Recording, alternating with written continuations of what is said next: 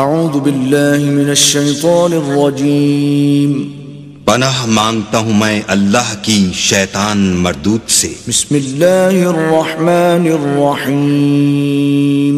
شروع اللہ کے نام سے جو بڑا مہربان نہایت رحم والا ہے۔ یوصیکم اللہ فی اولادکم للذکر مثل حظ الانثیین فإن کن نساء فوق اثنتین فلہن ثلثا ما ترک وَإِن كَانَتْ وَاحِدَةً فَلَهَا النِّصْفُ وَلِأَبَوَيْهِ لِكُلِّ وَاحِدٍ مِّنْهُمَا السُّدُسُ مِمَّا تَرَكَ إِن كَانَ لَهُ وَلَدٌ فَإِن لَّمْ يَكُن لَّهُ وَلَدٌ وَوَرِثَهُ أَبَوَاهُ فَلِأُمِّهِ الثُّلُثُ فَإِن كَانَ لَهُ إِخْوَةٌ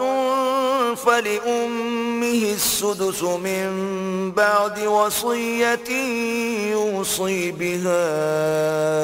أَوْ دَيْنٍ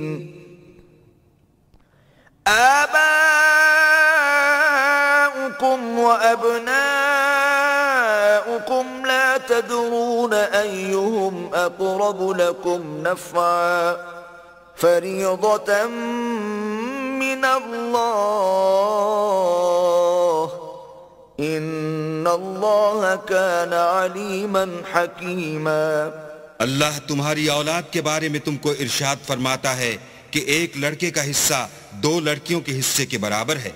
اور اگر اولاد میت صرف لڑکیاں ہی ہوں یعنی دو یا دو سے زیادہ تو کل ترکے میں ان کا 2/3، اور اگر صرف ایک لڑکی ہو تو اس کا حصہ نصف، اور میت کے ماں باپ کا یعنی دونوں میں سے ہر ایک کا ترکے میں 6واں حصہ، بشرطے کہ میت کے اولاد ہو، اور اگر اولاد نہ ہو اور صرف ماں باپ ہی اس کے وارث ہوں تو 1/3 ماں کا حصہ، اور اگر میت کے بھائی بھی ہوں تو ماں کا 6واں حصہ۔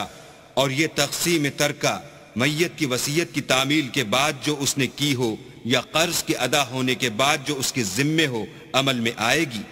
تم کو معلوم نہیں کہ تمہارے باپ دادوں اور بیٹوں پوتوں میں سے فائدے کے لحاظ سے کون تم سے زیادہ قریب ہے؟ یہ حصے اللہ کے مقرر کیے ہوئے ہیں،